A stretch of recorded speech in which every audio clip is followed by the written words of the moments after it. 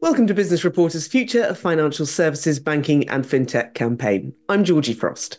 The alternative investment ecosystem has witnessed substantial growth in recent years. But as the fund managers, institutional investors and service providers scale and expand across the globe, they face serious technological and regulatory challenges. Cybercrime is one of those challenges, and the financial services is the number one target for criminals. The clients of the fintech providers expect the highest level security. So in this latest episode of our three-part podcast series, we'll be exploring what alternative firms can do to secure their platforms as they continue to grow. Joining me to discuss this is Hank Bauner, CEO of Dynamo Software.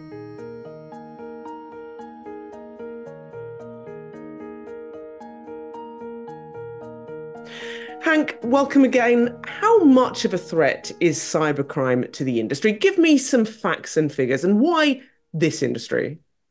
Yeah, cybercrime certainly is getting a lot of attention, and the reason is that the pain is very real when it hits companies or organizations or governments, and two, it's a lot of money and to rectify situations, and three, when things occur, it takes a lot of opportunity cost of time for folks to turn around and fix the problems that are now upon, say, a government or a business organization. Now, if you look at the size of this, recent studies, there's a cybersecurity ventures study that has a number of 8 trillion of impact in 2023. Those are big numbers in the trillions. Let's just think about that, about what's happening with cybersecurity. Now, more specifically, if you think about financial services, why are they targeting financial services? If you think about what financial services firms are managing, personal information, transactional details, private information going back and forth of when companies changed hands. All of that is very juicy information, but more importantly, it gives a cyber criminal a lot of leverage to cause problems and havoc with you if you're impacted. So these are some of the areas that we look at and say, hey, that could be pretty expensive. And yes, an IBM study recently had the impact of each data breach of $5.7 million. So think about that. Something happens to you in over a 6-month time period, you've got to write a check for $5 million out the door, maybe to the ransomware guys, but also your counselors, your litigation support, all the advisors you have to respond, your technology providers. The costs add up fairly quickly. And one thing that is perpetuating the problem a little bit, especially for financial services firms, is oftentimes they pay the ransomware. Now, if you look at how many firms in the financial services world have been impacted, a lot of folks will, or a recent study, I should say, had 70% or so of financial executives say they've been impacted by these kind of events.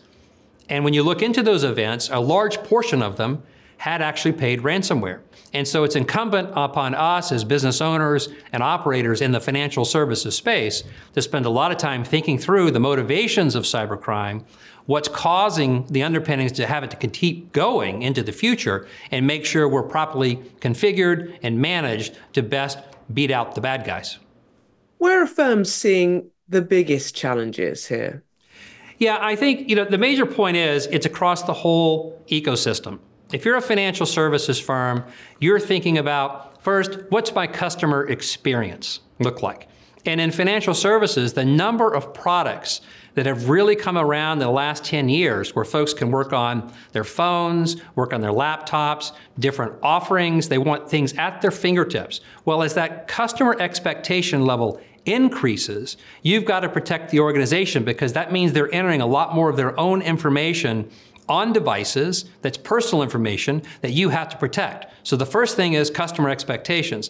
The second we think about is at the application layer, at the app layer, what's happening with the applications that they're using and how those customers are entering information and accessing it. And so you've got to make sure, if I look at the application, how are we capturing that information? Do I want to make sure that we're getting the right kind of information, too much information, and how we manage that experience? And third, when you look at the IT infrastructure that enables the application, which again enables the customer experience, That IT infrastructure is a big investment for most financial services firms. It certainly is here for us at Dynamo as we think about the different infrastructure components, both what we have in our main platform, the third-party providers that we use, as well as outside service providers to make sure we have a portfolio approach of best technologies, best-of-breed capabilities to protect our IT infrastructure.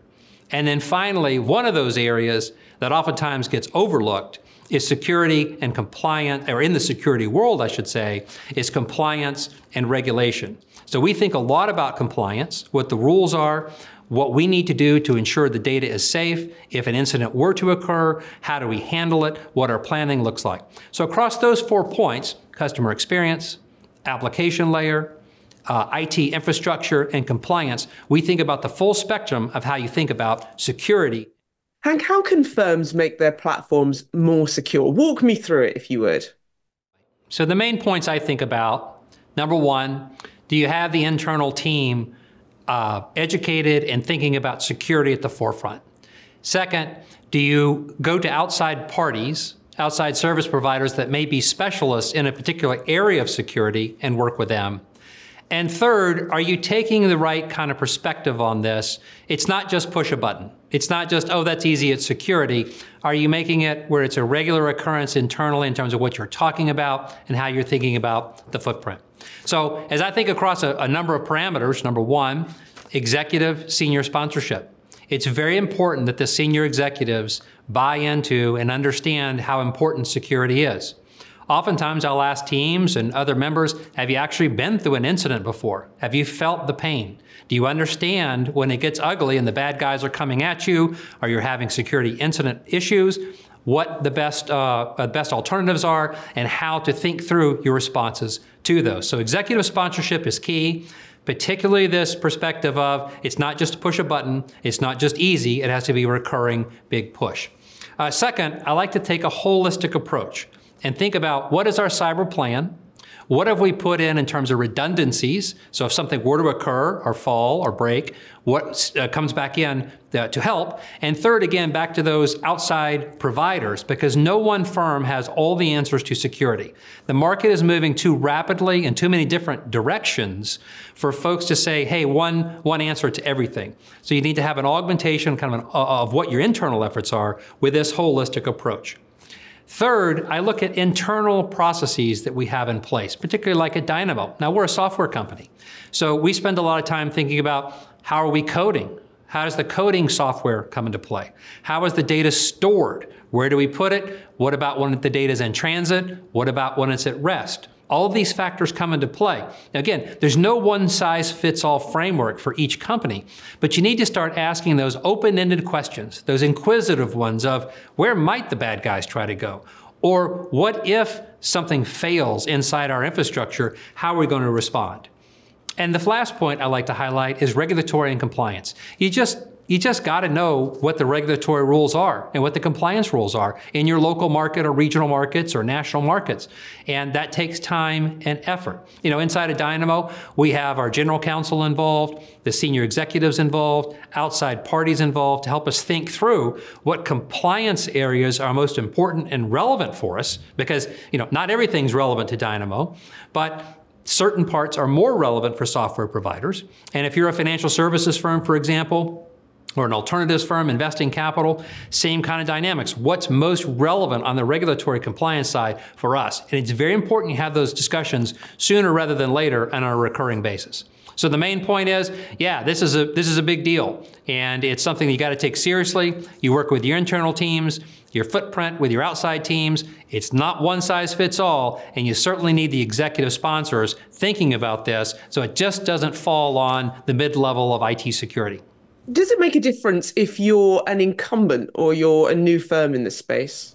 Well, we think about that quite a bit. I've been around growth companies and technology companies for 2 decades, and I've thought a lot about this. What's the main difference between a big established company with its arsenal of people and technologies they may have internally versus the newcomer? And there's challenges for each of them, and they can be a little bit different. For the incumbent, they have perhaps large teams to bear. They're larger organizations. They have security professionals on staff. They may have other technologies that they've put in place over the last 5, 10, 15 years. And while certainly a benefit, they also have the experience of running that. The challenge can come from keeping legacy systems up to date. The bad guys are always moving, the cyber criminals, the ways that people are trying to penetrate inside your networks, inside your organization, never stops. So you need to spend a lot of time looking at your legacy infrastructure and legacy software applications and making sure that they're up to date, that the patches, maybe there's software patches or hardware that needs to be reinstalled or certificates that you need to run to make sure they're current, to make sure that there's no back way in for the bad guys to cause problems in your infrastructure. Now for the newcomers, it can be a little bit different of a challenge. Maybe they have all newer technology over the last 2, 4, 5 years. That's great. But what I found with a lot of small or medium-sized companies is they're trying to build. They're trying to grow their customer base. They're trying to build their product set out, and security might fall out of the list of the top 10 most important items. Maybe it's number 11, maybe it's number 12, because we've got to grow revenue. We've got to keep building on the software application or the hardware or the financial service offering that we're trying to provide to our customers. And in that means security doesn't get top billing. It gets pushed aside. Maybe there's not enough funding for it. So for each of these, I think there's challenges, and the important piece and the main thing I think about is how do we keep security at the forefront? Are you thinking about it as a top 5 item on a recurring basis, or is it just once a year that you come around to think about it when you have a security review or an annual review? And my advice and encouragement is to think about it very regularly like we do at Dynamo. You mentioned costs there, but if legacy tech is a big issue, do you have to get rid of it? Because surely that's expensive and disruptive and is going to push it even further down, I guess, the list of priorities if it's going to be expensive and disruptive. I mean, is it? Yeah, Georgie, that is a very expensive question for most companies because replacing legacy, number 1, takes a lot of time. 2 is very expensive. And 3 is an enormous opportunity cost for your team. So what most companies do is come up with a plan to manage between the technologies that are legacy and are working and are quite good, maybe they're even 20 years old, database architectures, et cetera, they're hosting vast amounts of financial services information and doing it very well, but augmenting that with the newer technologies to help protect that data or to make it more available across their platform. So modernization is key, and it's important, but it doesn't happen all at once.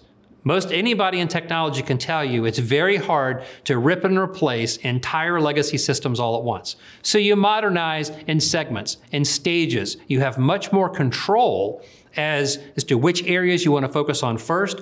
Where might a customer be impacted? Where might your suppliers be impacted? Where might your products be impacted or your employees? And think through a prioritization of how to start morphing those and updating them as appropriate. Or, in a lot of cases, encapsulate is the term we like to use, encapsulate legacy technology so that it stays in place, but you're able to reach out and pull the data in and out of the legacy system as needed. Because again, financial services firms have been capturing data across a number of years and recording your transactions, whether banking transactions, investment transactions, stock transactions, all important data that they need to keep records of. And it's important that if you do have new technologies, they can still work with those legacy platforms that hold a lot of that information. So I encourage our team as we think about this dynamic is to continue to encapsulate, continue to modernize, and continue to push your infrastructure forward. And it's an ongoing game. It's not solved easily, and it takes time. You're right. It's an ongoing game. Cyber criminals always seem to be one step ahead, though. How can you stay nimble in this environment? Well, number 1, nimble is a good word. 2 is constant. You have to make sure that it's at the forefront of your brain and your mind and your approach. It's a constant push for how companies think about cybersecurity and protect themselves and adapt. So what we like to do first is have weekly meetings amongst our team. Right? So we talk about security, I do with our CTO regularly, our general counsel, our product teams, our developers, where we're having conversations about the newest adaptations, what vendors we're seeing, and then the stage of the implementations. It's very important to have that conversation so you understand really where do you stand. Second, it's important to make sure on the technology side that as you bring in not only your own internal resources, but these third-party applications or services and technologies that can help you to understand where they are in implementation and go live and how they're interacting with your environment. It doesn't help to have new technologies that are throwing off alarm bells all the time that are false positives. It's very important to say, do we have a plan to start ascertain what's going on in our environment, how we're monitoring the environment, what is just an employee calling in to do something versus an outside party, and then managing the false positives versus the true threats. So all of those are important. Thirdly, I'd say organization. It's just really important that folks understand from the top to the mid-level and to the lower ranks that security is incredibly important and it needs to be at the forefront. Now, some folks have gotten used to this, but as a leader, are you setting the tone that says this is important for us and these are the steps we're taking, and then reinforcing that not only with items I mentioned, but other exercises like tabletop exercises, like practices, anti-phishing type emails to see who's clicking on the bad emails, just as test runs to see how's it going. So it's an all-encompassing approach, and certainly something we keep our eye on. As a leading fintech provider in the alt space, what is Dynamo doing around security, privacy, and compliance? Yeah, I mean, it's at the forefront of my mind. Number one, it's important that you set the tone at the top, that the employees hear that security matters. Now, why is that? If you don't set the tone at the top, folks think, yeah, that's never going to happen to me. That won't happen to us. That's somebody else's problem. I see this consistently with organizations across my career. So at Dynamo, we try to keep that at the forefront to say, here's the steps we're taking. Here are our plans across our infrastructure. Here are our plans working with third-party providers. And then here is the roadmap that we follow to make sure that as we deploy these technologies and go about our daily business with our customers and building software, that there's a true feeling that security is important. Now, I can tell you from a budget standpoint, yes, it takes up a considerable amount of our technology budget. It's a primary focus of our investors because they have broad experience across the globe. We have 2 private equity backers. And so security, they've seen just about everything about what the bad guys may be doing or cyber criminals, as well as the best ways to combat and keep current on the best security mandates, protocols, and procedures. And so we take it very seriously. It's an ongoing battle, as I mentioned at the top. It's weekly, quarterly discussions. It's a board-level discussion, and it's something we certainly put a lot of capital behind. Fantastic. Hank Bauner, CEO of Dynamo Software, thank you so much. For more episodes in this vodcast series and our previous series, head to the Dynamo website.